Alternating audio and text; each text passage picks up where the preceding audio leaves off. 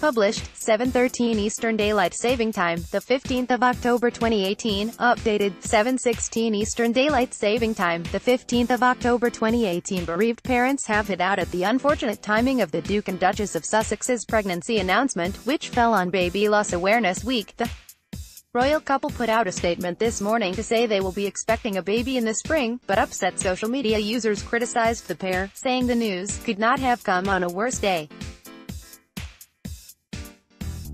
The royal couple put out a statement this morning to say they will be expecting a baby in the spring. Upset social media users criticized the pair and the unfortunate timing of their happy news. October 15th is International Pregnancy and Infant Loss Remembrance Day, while today also marks the end of Baby Loss Awareness Week, held every October 9th to 15 to mark the lives of babies lost in pregnancy or soon after birth. The week is spearheaded by the Miscarriage Association, which works with more than 60 charities to raise awareness of the trauma of losing a baby. Pregnancy and Infant Loss Remembrance Day is an international day of remembrance for pregnancy loss and infant death, which includes miscarriage, stillbirth, sudden infant death syndrome, SIDS, and any death of a newborn. It is observed every year in the UK, Canada, the US, Norway, Italy and Kenya, as well as the Australian states of Western Australia and New South Wales. The Duke and Duchess made the announcement as they began their Australian tour, touching down in Sydney. Today marks the end of Baby Loss Awareness Week, held every October 9th to 15 to mark the lives of babies lost in pregnancy or soon after birth. Kensington Palace said Meghan, 37, is in good health, and has had a successful 12-week scan. Gunnar tweeted, "A bit insensitive if you ask me.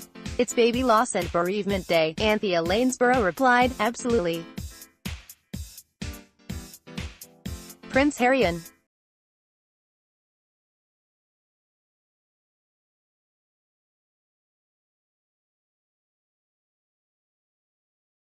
at Kensington Kensington Palace said Meghan, 37, is in good health, and has had a successful 12-week scan. Adele Haywood said, Meghan and Harry are pregnant.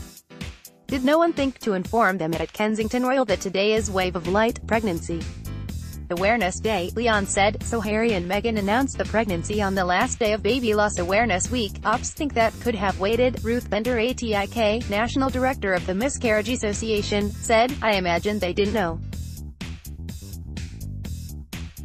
I think it's as simple as that. For many people who have the deep sadness and grief of losing a baby, there was also that moment of joy when they wanted to announce their pregnancy. I can understand how people feel.